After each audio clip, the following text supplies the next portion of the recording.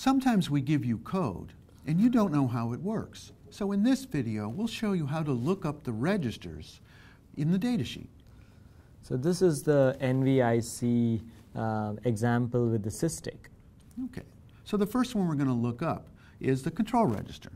So we think of the control register and we go over to the datasheet and use our searching techniques, and we will see that section 3.3 has the SysTick information. There we go. Right there, you see SysTick. So I'm going to click on it. Click. Okay, here's our SysTick. So let's look up the control register. There it is. There's the control register. And these are the 3 bits that control it, and there's the flag bit. Let's go back to Kyle and see what else we need. So we're using the reload register, so let's look that up. All right, reload.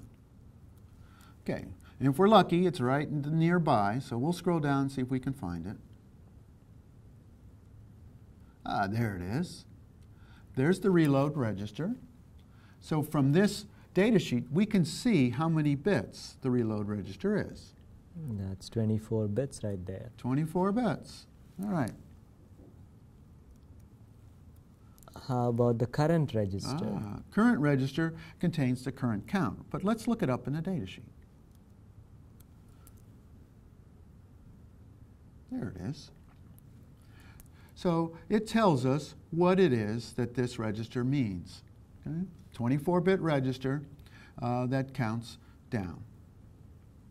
So using the datasheet, we can often understand how our software works.